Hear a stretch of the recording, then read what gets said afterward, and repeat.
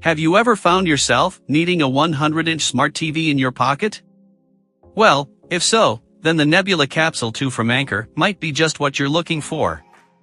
At just a little bigger than a standard 12-ounce scan, the Capsule 2 runs Android TV, projects a 720p image up to 100 inches, and will play video for almost 2 hours and 45 minutes before needing a recharge.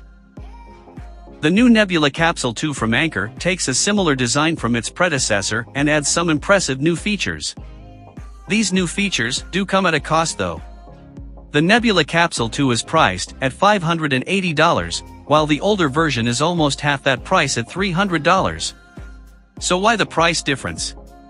Well, the Capsule 2's higher resolution, 200 ANSI lane brightness, and industry-leading use of Android TV set it apart from the competition. Like its older version, design, and portability are high on the list of features. Its cylindrical shape can be compared to a standard 12-ounce scan, with the Capsule 2 being just a bit wider and taller. This makes it easy to bring along in a bag for watching movies outdoors or for use during a presentation in a boardroom. Within this small cylindrical shape is a fully functional standalone projector with a built-in 8-watt speaker.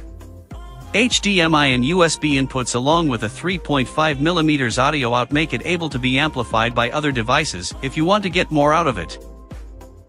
Another distinguishing feature is its use of Android TV. This basically lets the projector, with a Wi-Fi connection, work as a smart TV to install apps, games, and stream content from a wide variety of sources. There are a few different ways to control the Capsule 2 since it runs Android TV software. Buttons on top of the unit, the included remote, and the Nebula Connect app all enable control of the Capsule 2 to fit most situations. While the Capsule 2 can be placed a minimum of 23 inches or a maximum of 121 inches to get a projected image from 20 to 100 inches, the suggested range for best results is placing the projector between 40 and 80 inches away from a surface. Obviously, the further the nebula is from the surface, the fuzzier and darker the image will appear. But this allows for a nice range of sizes depending on where you are projecting the image. Besides its impressive size and portability, the Capsule 2 has some great features. The resolution reaches 720 and looks surprisingly sharp. I think part of this sharpness is thanks to the 1-second automatic autofocus. When the Capsule 2 is moved, it senses the movement and refocuses the image to the correct distance. This makes setup incredibly simple and, mostly, accurate. There were a few times that I thought it was a bit soft and prompted it to try readjusting by holding the HDMI button for a few seconds. Projectors are often judged by their brightness. The Capsule 2 packs 200 ANSI lumens, double what the previous generation capsule had. This bulb makes viewing easy in dark rooms or outside. In a room with much light, the projector will start to look washed out. For the capsule, the darker the room the better. The image will look best on a flat, white surface. Walls finished with drywall typically work well. Built into the Capsule 2 is an 8-watt speaker that delivers pretty decent sound, good enough for most casual listening in a small area. This can also double as a Bluetooth speaker if you just want to listen to audio. If you want even more sound, the projector has a 3.5mm output to connect it to a larger stereo. The Smart TV in your pocket feature comes from the Capsule 2's use of Android TV. This lets you download thousands of apps, including many common ones like Hulu, HBO, and Twitch. Installation is as simple as signing into Google Play, searching, and downloading.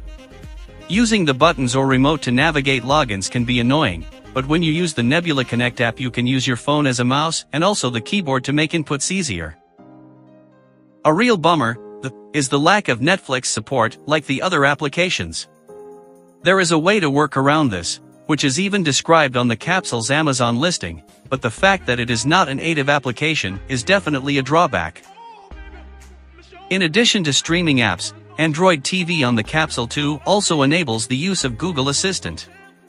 There is a button on the remote that you can hold and speak into the remote to make requests like, play classical music, or show me the latest season of Game of Thrones, and even control your smart home-enabled devices like dimming the Philips Hue lights to watch a movie on the Capsule 2. Of course, there are other ways to play video on the Capsule too. The HDMI port allows you to connect computers, media players, or gaming consoles. Additionally, the USB port supports playback from a USB thumbstick after downloading the ES Files Explorer from the Google Play Store. While playing music videos on YouTube, the Capsule 2 lasted for about 2 hours and 45 minutes before needing a recharge. This makes it pretty capable of viewing most movies without needing a recharge, but binging a series will definitely need some extra power. To get back up to a full charge took me a little over 2 hours. Overall, the Nebula Capsule 2 from Anker is an extremely impressive little projector and priced accordingly at $580. The variety of inputs cater to many different locations and uses. The autofocusing 720p image was plenty sharp and bright in my opinion. Sound quality is okay, but if you find it lacking, there is the ability to output to a 3.5mm connection. Thank you for watching. Don't forget to like and subscribe if you like the content, and leave us a comment about what you think we should review next. See you in the next video.